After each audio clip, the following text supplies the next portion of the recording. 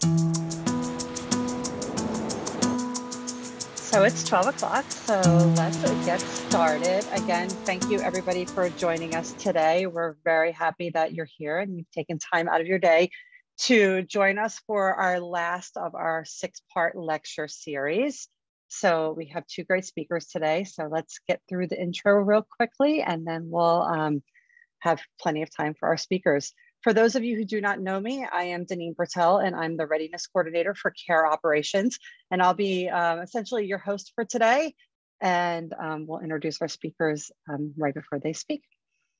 So again, this is the OWCN Lecture Series number 6. And today we're going to be focusing on hearing about the Species Prioritization Index and also a little bit about resources at risk. So today is the last of our 6-part lecture series. So if you've been with us before, thank you so very much.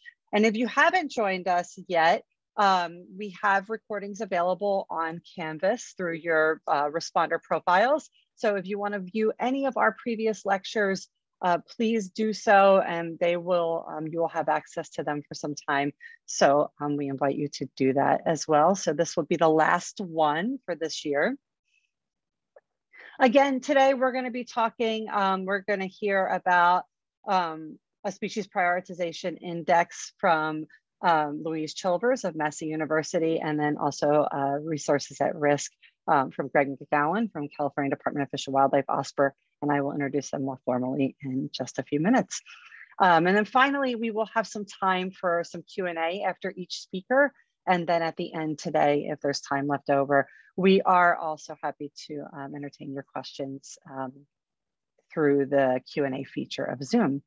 So speaking of Zoom, just a little bit about your Zoom controls. We are in the webinar format today, so you will not have control over your audio settings, but we can unmute you if we would like to invite you to speak today. So your audio settings are on the left, and again, that we can give access if necessary. Please use the chat, say hello to us, say hello to each other, introduce yourselves. We'd love to know where everybody's coming from today. And then also for the Q&A, please, if you have a question during a speaker's talk, you can put your question into the Q&A. Some questions we might be able to answer live, and some questions we will save for the Q&A after each speaker today. And then finally, when it's time for you to leave the meeting, you can just click this button over here and you will be able to exit the meeting today. And then just one final note, we are recording today's meeting. So as I mentioned before, you will be able to view this recording at a later date if you would like to. And with that, I am going to introduce our first speaker.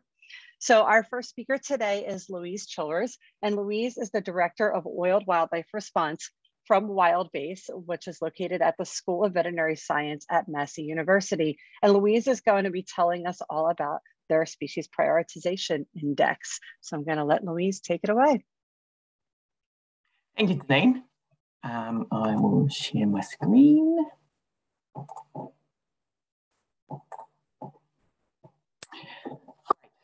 Thank you very much for that introduction, and thank you very much for introducing me and inviting me along. Today, I'm going to talk about an oiled wildlife risk assessment that we developed for New Zealand, but the point is that this can actually be modified and used anywhere in the world. So even though it's specifically about New Zealand, it is very ability to go across many environments and countries. So, why is my screen not moving? Let's go that way. Obviously, the aim of oiled wildlife response is to minimise the impacts of oil on wildlife, and prevention is always going to be our first priority. But if that can't occur, it's about mitigating the effects. So the first step in both the prevention and mitigation is to develop an oiled wildlife preparedness plan. And I know OWCN has many of those. And to do that, it's to look at the analysis of areas at risk of oiling, the vulnerable species to oil, and the potential response options that we have for those animals.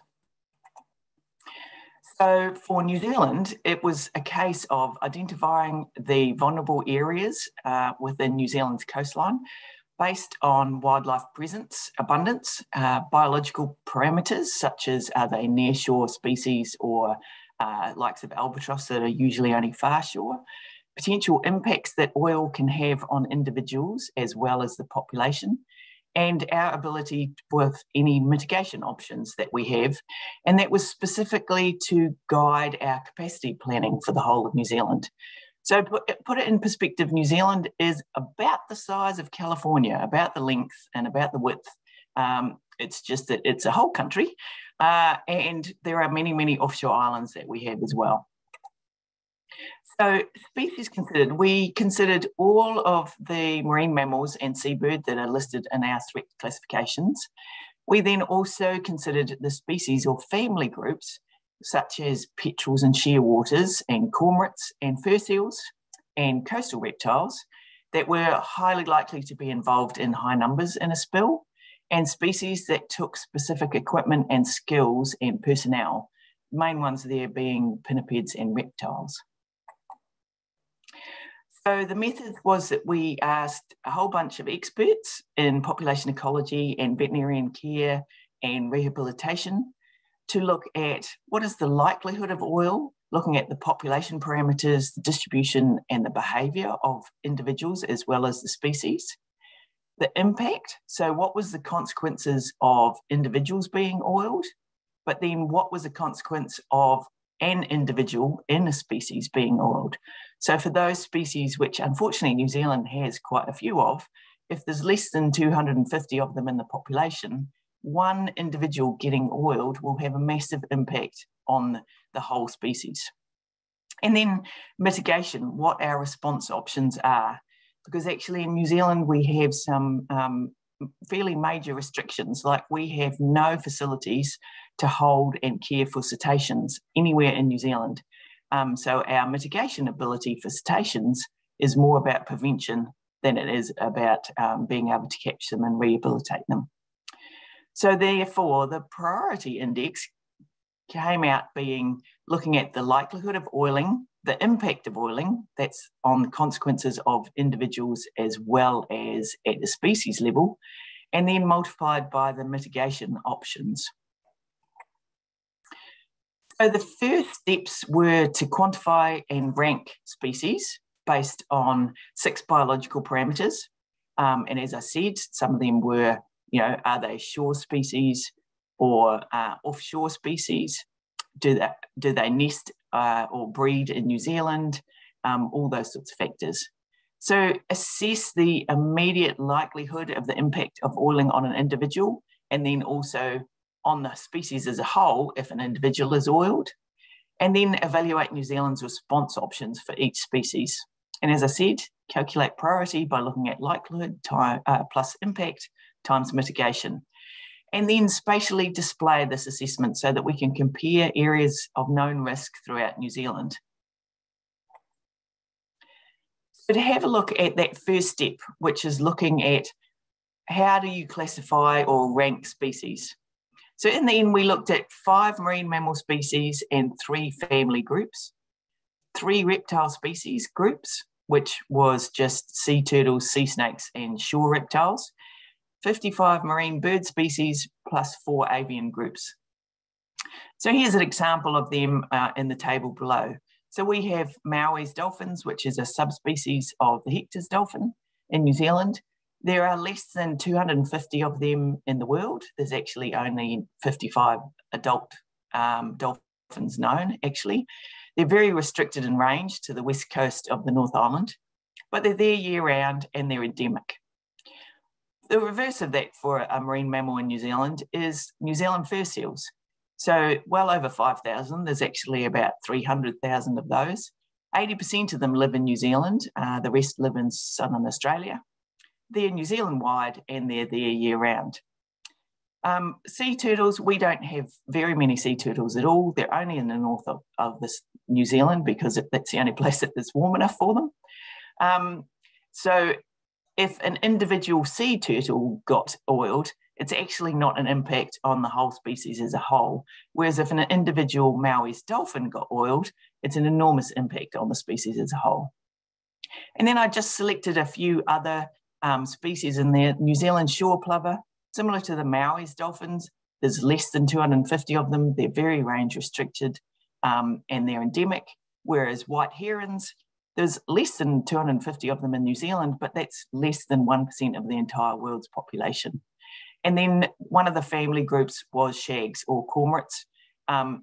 They're mostly not threatened. There's 2 species that are, but they're all around New Zealand and year-round distribution.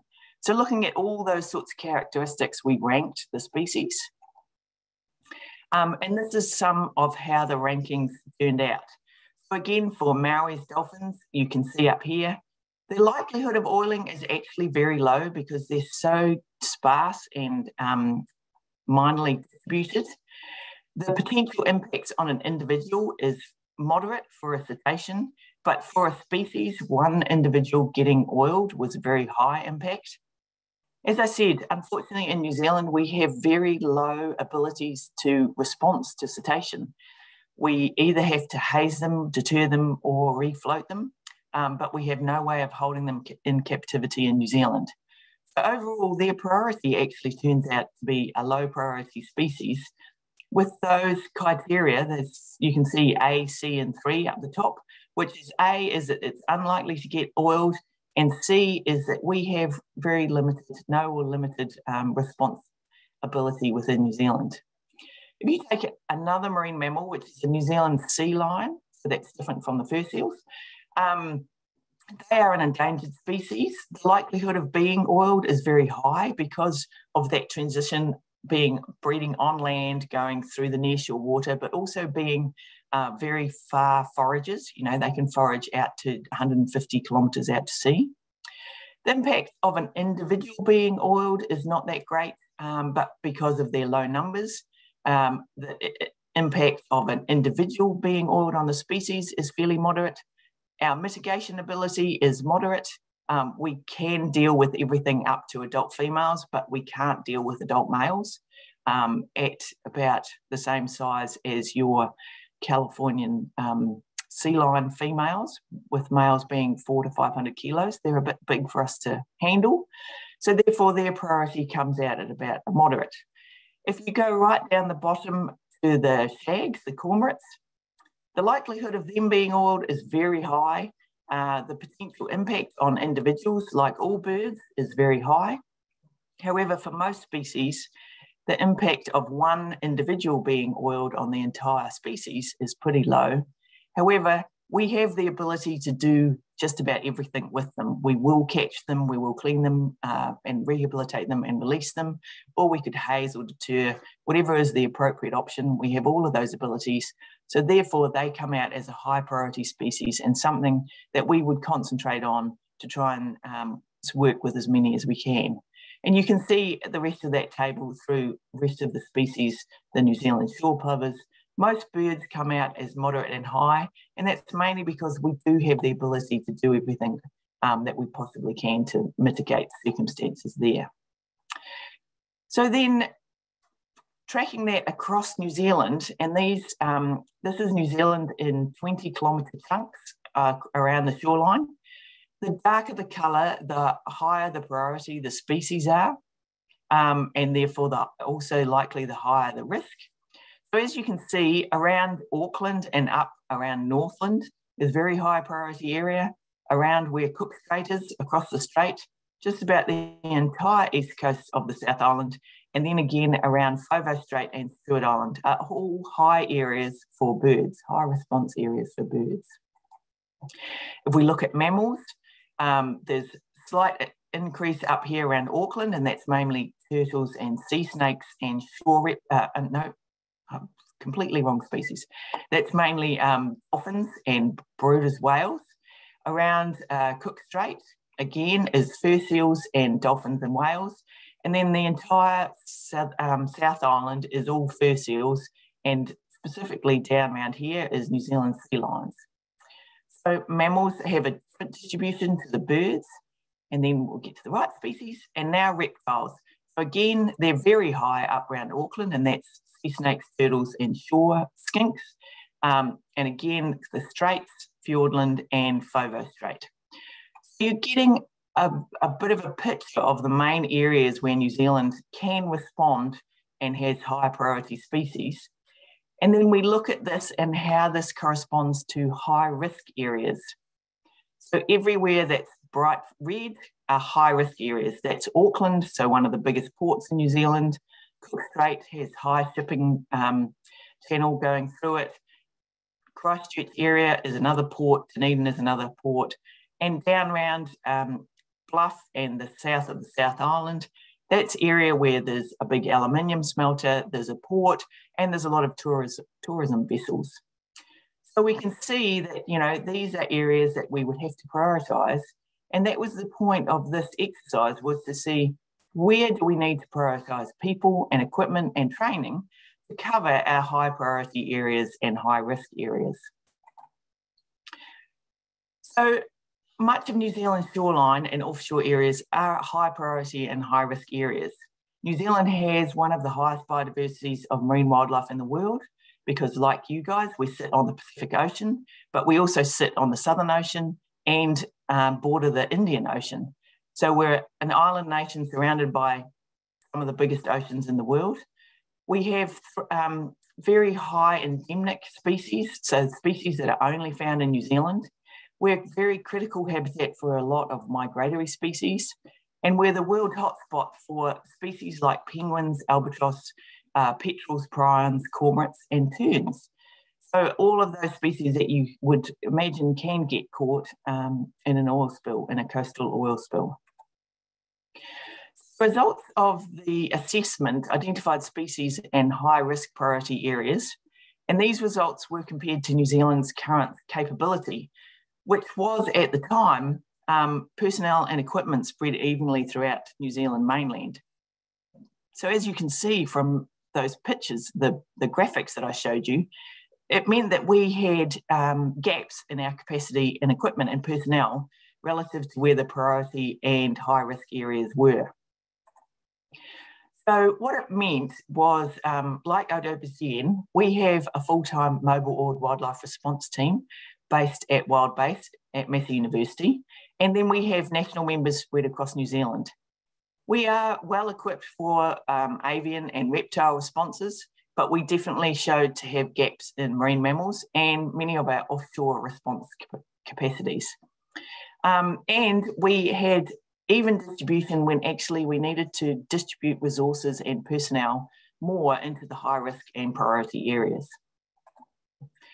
So the solution to that was, we have, since the study was done, we have started collecting or buying specialised equipment and training people for marine mammal response. We have increased our remote island capacity with equipment and training for remote island use, and increased our national team membership in identified high-risk areas. So that's it. That's how we worked out our risk priority for oared wildlife response. Thank you. Any questions? Thank you so much, Louise. That was really, really interesting. If anyone has any questions, we can unmute you, or you can just type it in the chat or the Q&A.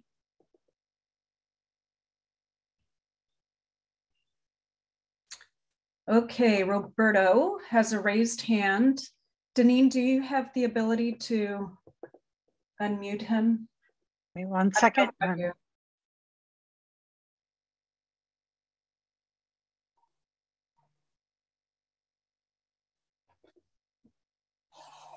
Roberto should be able to talk now. Roberto, can you unmute yourself and ask your question?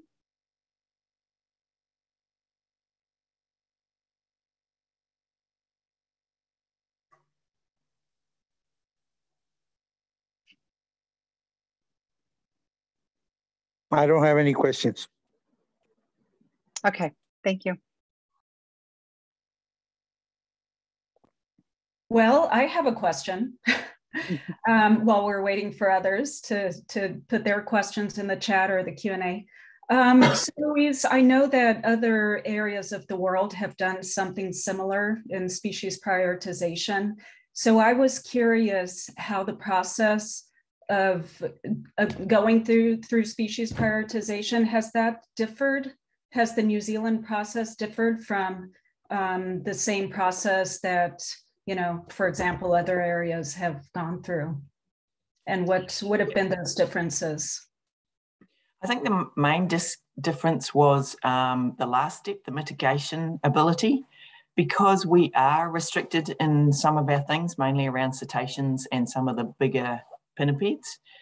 That needed to go in to work out what areas we can respond to and what we can respond to, rather than just saying these are high risk animals. Because we know we can't go and capture cetaceans and bring them into captivity because we don't have any facilities, then it had to be weighted differently, because there's no point in putting a whole lot of resource into something that you can't do. Whereas we can put resources into sea lions or into birds. So I think that's the biggest thing from the things that I read. Okay, thank you. We have a question from Donatella. So Donatella says, may I ask why there are no centers where impacted animals can be treated and kept in captivity? There is, just not cetaceans. And we only have one facility for pinnipeds, which is Auckland Zoo. But everything else, we don't, unlike OWCN, we don't have permanent facilities. We have a mobile facility, so more like your inland spill facilities. We take our facility with us and move it the entire length of the country if we have to, and set up on the spot. But it is almost legislation in New Zealand that we are not allowed to permanently hold the animals. If we cannot release them back into the wild, they are rehabilitated and released. And if they're not capable of going back into the wild, most likely they will have to be euthanized, because that's one of the legislation of our country. Thank you. Mike says, in conducting the assessment, were there any surprising results that you had not previously identified, aside from marine mammals and offshore readiness? I think the very bottom of the South Island, right down near Stewart Island, was a bit of a surprise. And we certainly didn't have the capacity down there that we should have.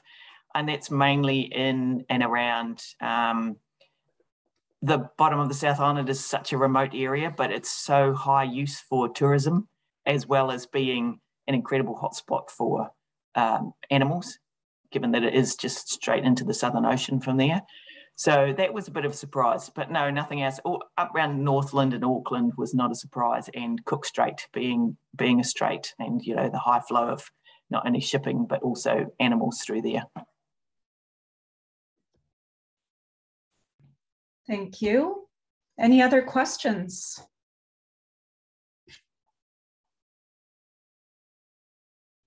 I had one more question. So Louise, you said that you qualitatively ranked the different species based on 6 biological factors. So what were those factors, and how were they chosen? It was looking at the behaviour and how that would equate to them interacting with oil in the marine environment. So it was not only population size, but distribution. So one of the examples I gave, the New Zealand shore plover, they are literally in an area of coast about a mile long. That's it. That's the only area that they are. And that coastline is nowhere near a port, nowhere near any oil drilling, nowhere near anything whatsoever. So therefore, because even though they're coastal birds, they're waders, they're only permanently on the beach, more or less. So that would biologically put them as very high risk, because where they are is nowhere near any risk. It brings down their risk assessment. So it was a combination of, as I said, species number, distribution, whether they are shore, midwater or offshore species, or all three. So likes of penguins and pinnipeds get all three because they come ashore and they're on the shore, but then they have the ability to be foraging out past 100 miles. So it was those sorts of biological factors, and specifically thinking of them in terms of how does that interact with oil. Okay. So Lynn says, did you say that rehab is done at the Auckland Zoo and that there are no marine mammal hospitals in New Zealand regarding pinnipeds? Correct. Auckland Zoo is the only facility in New Zealand that is permitted to hold pinnipeds. Okay. And I noticed the New Zealand dotterel didn't make the list. Is there a reason? No, it's on. I mean, I only just highlighted ones that were specific. They're very differently on there, but they have quite a wide distribution throughout New Zealand and quite sparse. However, they do rank very highly given, you know, they are coastal species and they can get oiled, and and you know, again, their options. We have options to do everything with them like we did in the arena, which was preemptive capture and hold them so that they didn't get oiled. Right. Okay. Thank you so much. I don't see any other questions. So thanks, Louise. Really interesting. So now we're going to go back to Deneen to introduce Greg, our next speaker. Great. Thank you, Louise. And thank you, Kira. Okay. So our next speaker is Greg McGowan. And Greg is a biologist who is the program manager of response technology for California Department of Fish and Wildlife's Office of Spill Prevention and Response. So please welcome Greg. Thanks, Deneen. I'm assuming you can hear me and such. Move this over here a little bit. I'm a biologist with OSPR, talking about resources at risk. This is actually part of a bit longer presentation, so I cut it down for 20 minutes. So I'm going to move fairly quickly as I go through this. Get these to go. There we go. So resources at risk, you might have seen the ICS 232 form stuck on the wall and that sort of thing, and assume it's the same, you know, everybody can use it, so to speak. But the reality is it definitely has different objectives. Well, different response objectives have different needs. So our response contractors, the oil spill response organizations that are actually cleaning up the oil, they're looking for prioritization. Where should we go? What do we need to boom first? What's the most sensitive thing that's likely to be impacted? And this is a key document for that. Trustees at the state and federal level may be looking for threatened and endangered species. Are there rare species that might be impacted by this spill? Wildlife branch, in a sense, is at least partially on the other side of threatened and endangered species are by definition rare. So they're not likely to be present in the spill area. So wildlife branch is looking at, you know, what's common, what are we going to be filling up our care facilities with? There are certainly sensitive plants and habitats out there. And then the 232, the resources at risk program does also include cultural and economic resources, but we're not going to talk about that in this presentation. This is really just focusing on biology. So ideally we cover everything, and with time that is exactly what happens. But early on there can be different focus to meet the most urgent needs, and that's fine. That's exactly how we should do it. That's how we do most everything in spill responses, triage. We'll get to a comprehensive document, but you know, maybe we're going to do certain things first based on need. So today I'm going to kind of focus on the strategy I use when I get called for a spill response. I'm not going to be able to go through everything in detail, but kind of the approach that I use to get oriented, basically that first hour for me. The resources at risk is the responsibility of the environmental unit within the planning section when there is a significant event. Sometimes we have smaller events where they are not a big formal ICS structure set up, and we still conduct resources at risk. But in any event, in a formal spill, it's in the planning section, and they are, of course, overwhelmed early on as well in the EU. So there's help. We'll talk a little bit about ACPs and GRPs. Those are area contingency plans. It's a federal document along the coastline. Geographic response plans. Those are inland on freshwater rivers and such in California. The wildlife branch can help. The reconnaissance group is looking at what wildlife might be in the area, might be impacted, where wildlife might take refuge, if they've been oiled, that sort of thing. So that's certainly data that's relevant to this. And our trustee partners also know. So, or have good information. So for me, first thing, getting oriented, just this straightforward. Where is it? How do I get there? Are we talking mountains or canyons? What is this? Habitat overview, big picture. Is it a forest? Is it a desert? What's going on? The tools I go to first, Google Earth, Google Maps, and IRMA. So we'll talk a little bit about Google Earth. So zoom in here, I just made up a location of a spill. First things I might look at, okay, it's a coastal stream here, or something's going on. Highway 1 is going around it. So there is access, but maybe not tons of access. We've got the San Francisco Bay Area down here, so a lot of resources nearby. Might wonder who owns this. Is this parkland? Is this private? Who owns California coast up here? Zooming in a little bit. A lot of green in here. It doesn't really strike me as California habitat. Looks kind of disturbed. So maybe grazing area, coastal stream, steelhead might be an issue. You know, just kind of letting the mind wander as we go around here, zoom in a bit further and a bit further.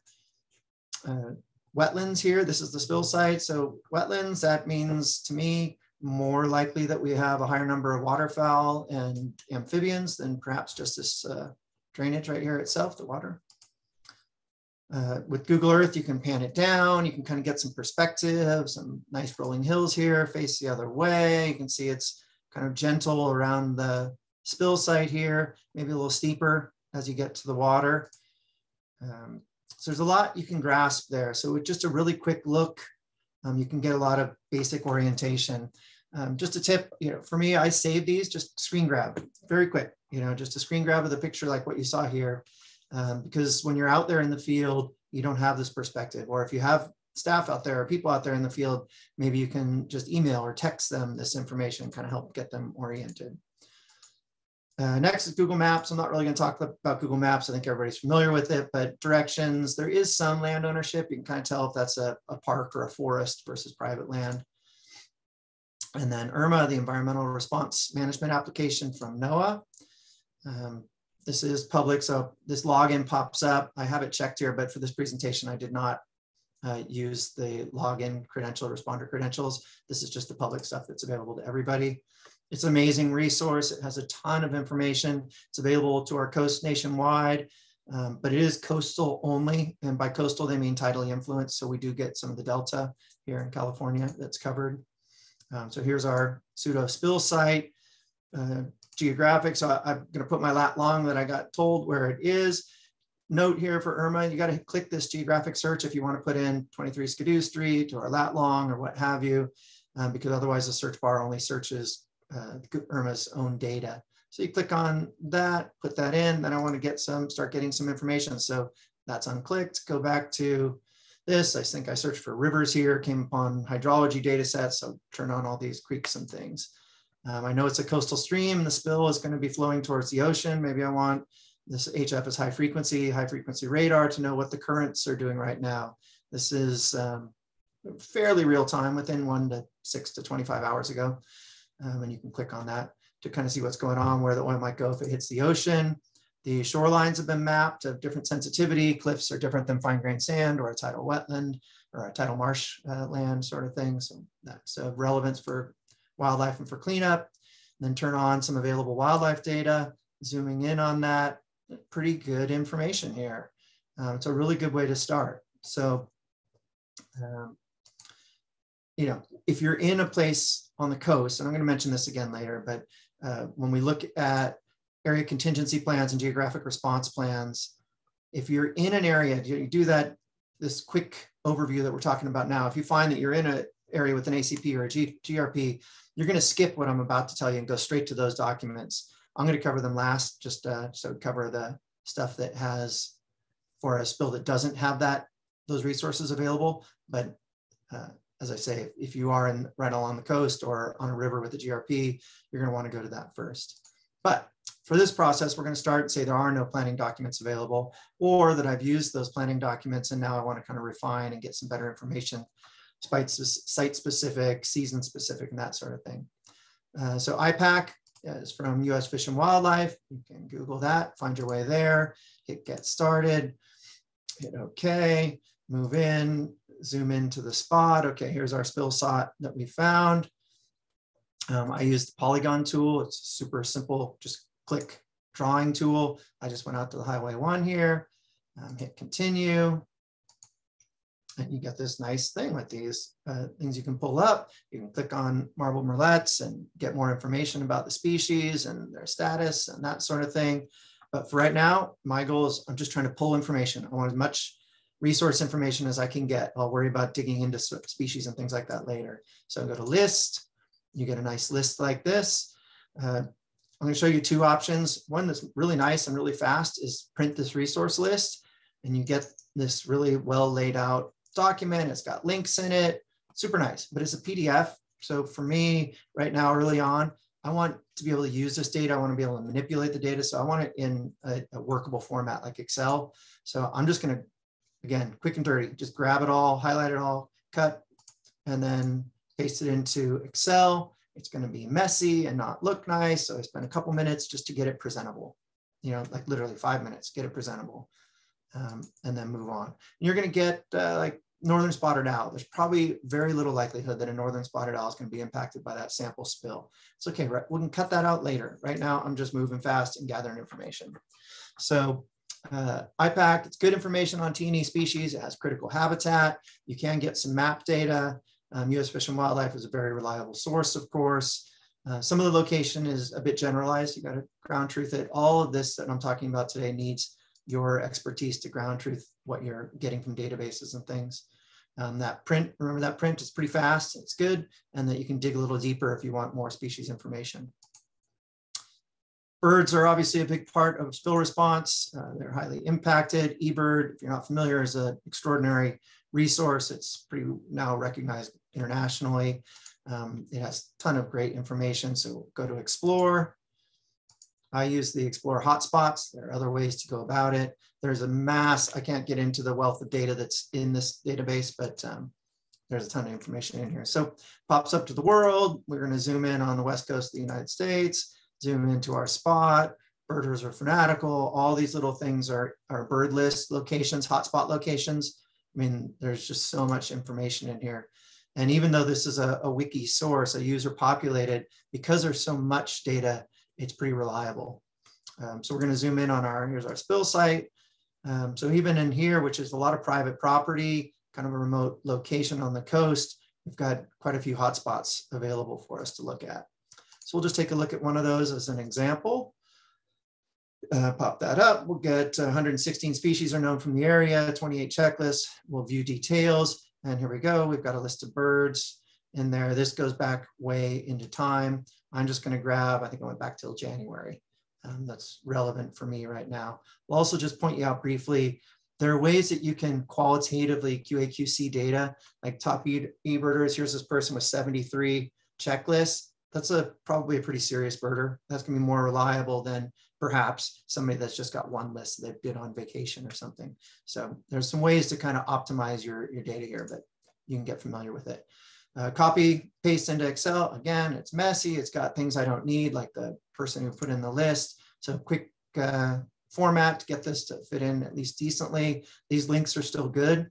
eBird has tons of information. I'll mention that here. Just if you want to dig down and understand where they come, like migrants, where they're coming from, what season they leave. You want audio recordings of calls, distribution. There's a huge amount of information in there. It is typically reliable data. It is user populated, so it's biased by access and things like that. But as I say, birders are a pretty fanatical group. Remember that top eBirders, it's a good way to find high reliability. So another wiki tool that I use, the user populated, it's iNaturalist. This is probably the most, colloquial is not the right word, but sort of general. But still you can hit Explore. You get global results here, 101 million observations around the world. So we're going to zoom in on our site again. You got pretty high coverage in the area here. As you zoom in here, you're going to find our site. and then you want to click redo the search, right? There's not 101 million observations in this location. So when you hit that, we drop down to 900 observations. This list of species comes up that's within this mapped area. So certainly broader than our creek, but whatever. As I say, right now I'm moving fast and trying to get information. So hit list, get this, same thing. Oh, just a note, yesterday, that's pretty current, and that's pretty common in iNaturalist. eBird is pretty good too. You can get really current information, so that can be very helpful. Again, screen grab, easy, no complicated effort. It's a total mess when you paste it into Excel. 5 minutes of formatting, and okay, at least I got genus, species, common name, location, and date. That's good. So it's generally current. Typically has a pretty diverse list. Some people are into slugs or moss or what have you. You get all kinds of different things in there. Again, it's user populated, so no guarantees, and it's biased by access. People have to be able to get there in order to use it. So I think I've said this already, but remember at this point, we're talking about the first 45 minutes to an hour. Oil is spilling, there are animals being impacted. There's a lot of mobilization going on. We're trying to move fast. So you can QA, QC, and optimize the product. You'll have time to do that, or someone will have time to do that. Right now, we're just trying to get as much information relevant to the site as possible.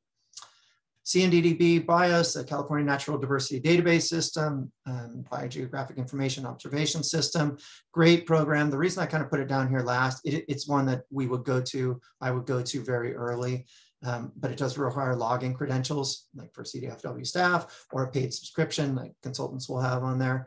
So it's not available to everyone for free, but it is a tremendous resource. So you scroll down,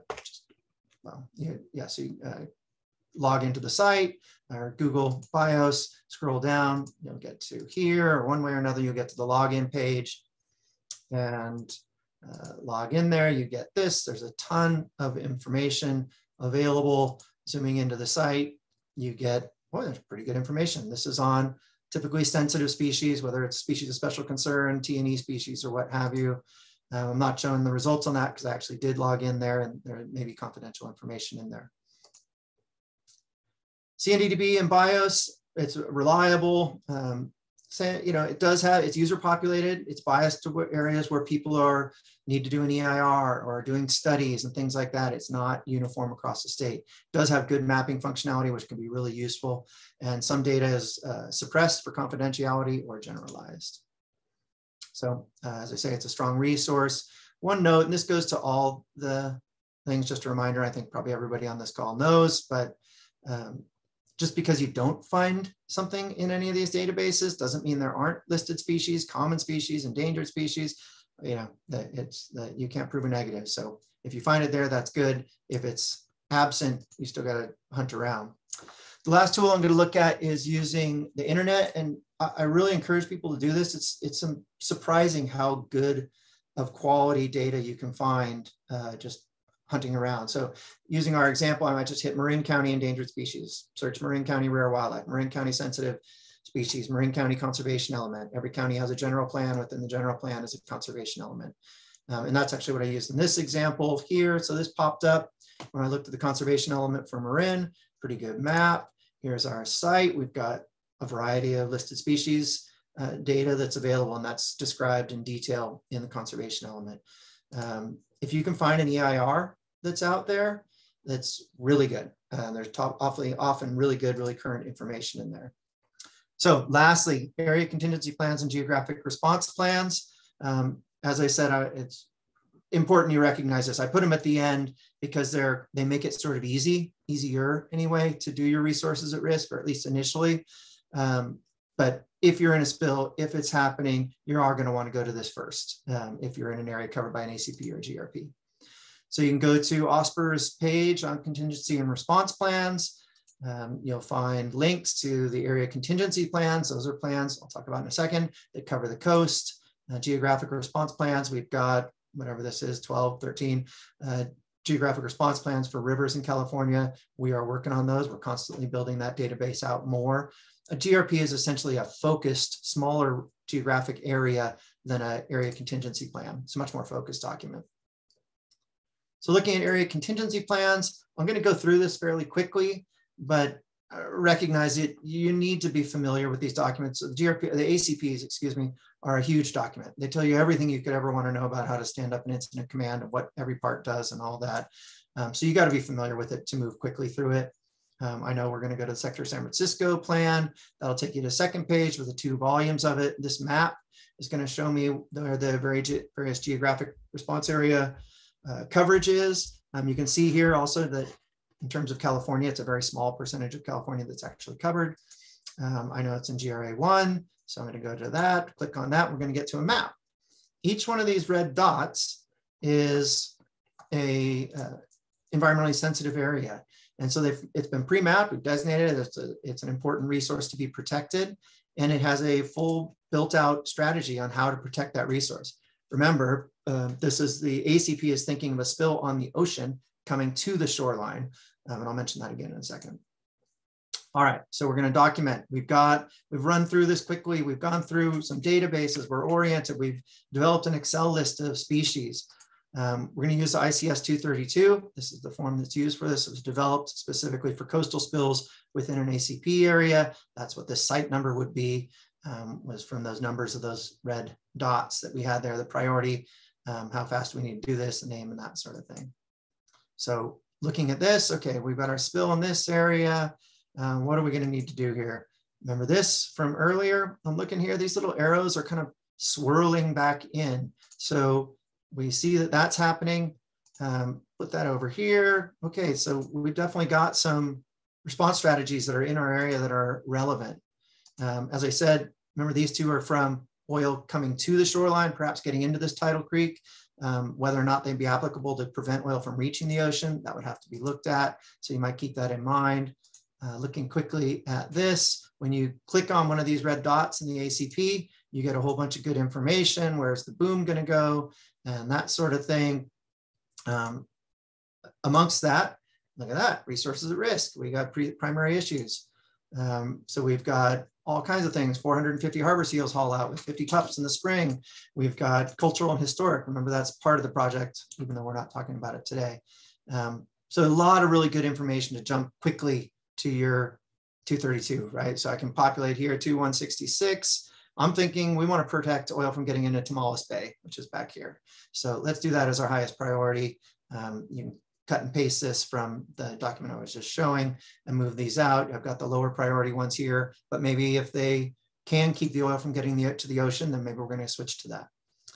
So we're going to move to that. So what am I going to turn into my boss, the planning section chief? And I know I'm just about out of time. I'm just about done.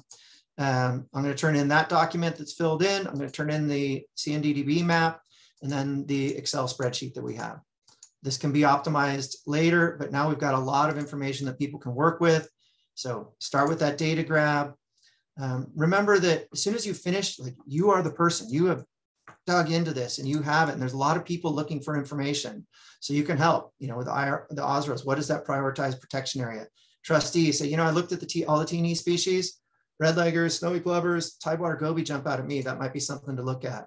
Wildlife branch, common species. I saw geese and heron and goldeneye. They're probably going to be likely to get in the way. I didn't see anything on river otters. You might want to look at that, some hazing and deterrence. So you can just share information quickly because you're the person at that point with the most insight. Note that ACPs do not cover protection strategies on water. So that's something you have to think about. My last 2 slides, Deneen. The inland response. So we don't have an area contingency plan. You can still use the 232. In some areas, we have geographic response plans. So the GRP, it's just like a mini ACP. It has contact information. You'll find a map. You can find where your spill is. That'll give you a ton of information on what you need at that response area. You can go to it like, okay, what do we have there? Pictures. I don't know if you guys can see this. This is a big cliff. That's really useful information. If you're thinking you're going to drive to wherever this picture was taken and walk down to the river, it's not happening. So a lot of good information you can get there. And like the ACP, we've got great wildlife data all ready to populate and get going in there. So 232 for an inland spill, same thing. Maybe I don't have a site number. Maybe I do. Like in this one, I just pretended that I didn't. So boom at the release point, boom 10 miles down, right? Let's catch the source. Let's catch the leading edge.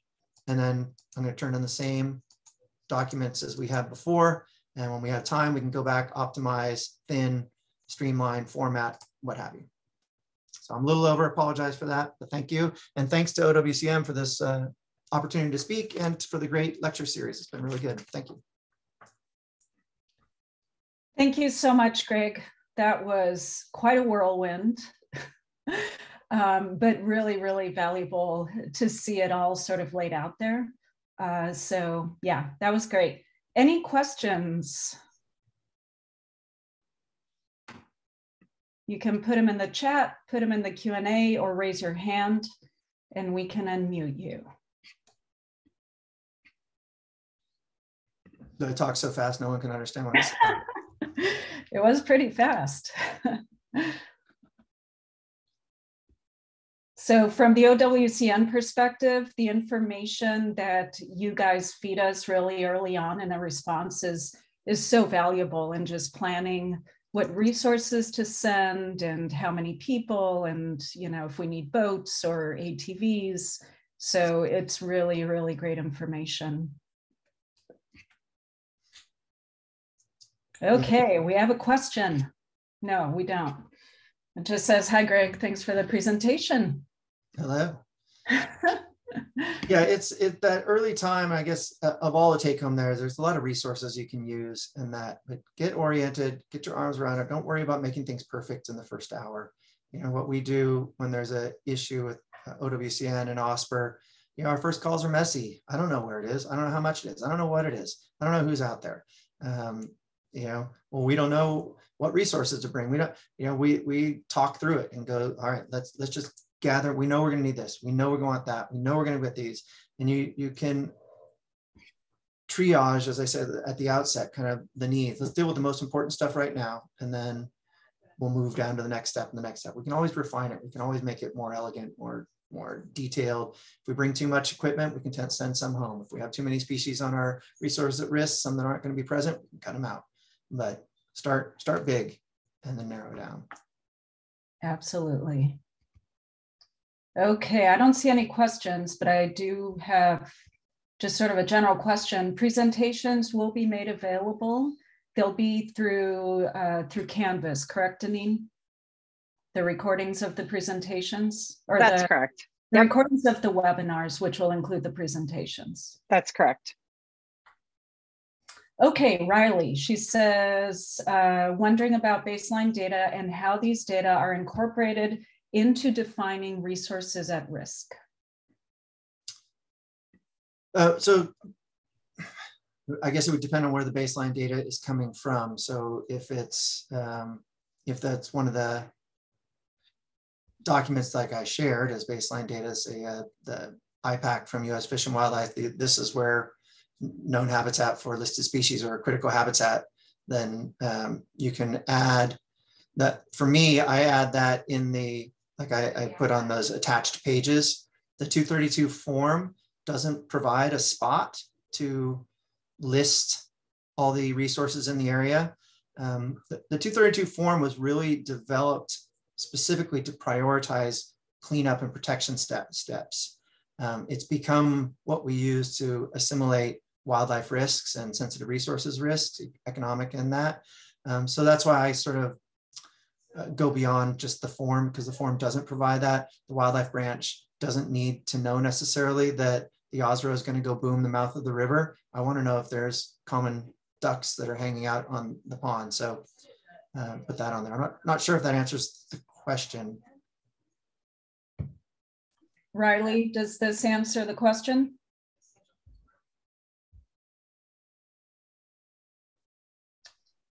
Yes. Okay, great. Okay, so Tom says, is there any plan to develop additional info for inland areas? Yes. So OSPR is constantly working on new GRPs. There are I've probably 3 or 4 in progress now, and when they're done, we'll do 3 or 4 more. They have a prioritization strategy. I don't know exactly what it is. I believe it factors on both the risk of spill to the river, kind of getting back to Luis's conversation, as well as we are trying to spread GRP effort out around the state. So putting different parts of the state, as well as within each region, then looking at where's the highest risk in that area and moving on from there.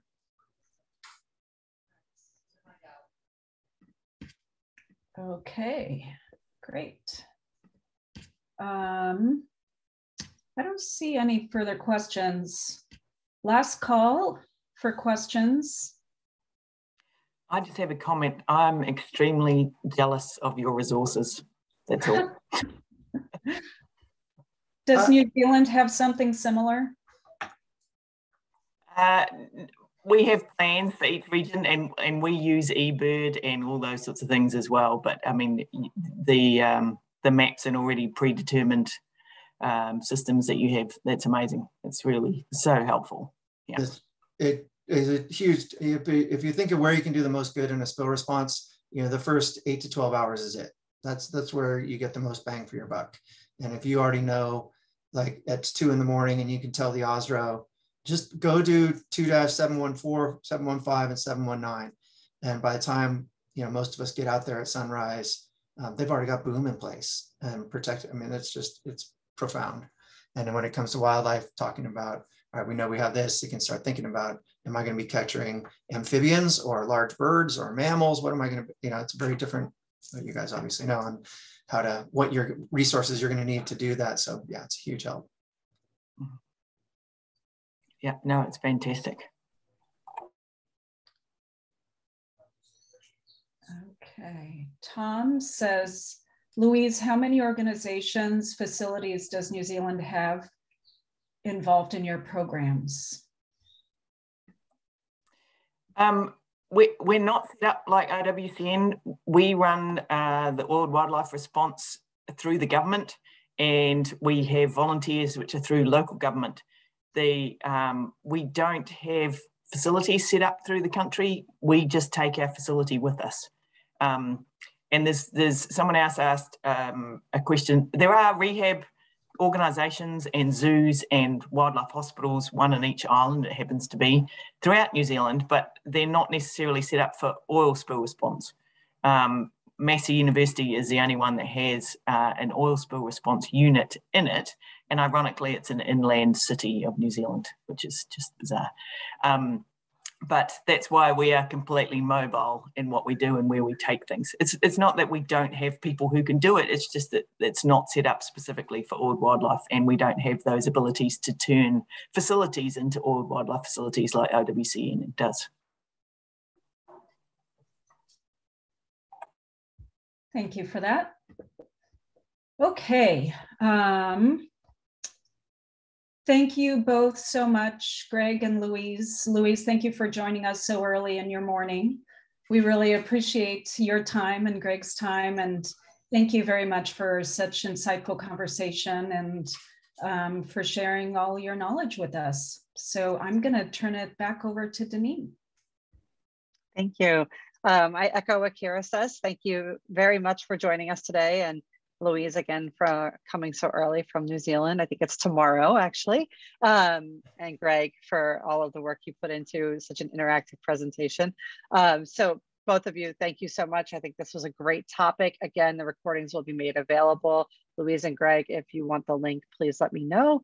And otherwise, this concludes our lecture series, and we're very thankful for all of our speakers for the entire lecture series. And also a shout out to Kira for being kind of my partner in crime in this lecture series, and for doing such a great job helping to create this and host this with me. So thank you all and have a wonderful day, and we'll see all of you hopefully soon, either on Zoom or in person. At a drill, not a spill. That's right. Thank you. Thanks, everyone. Bye.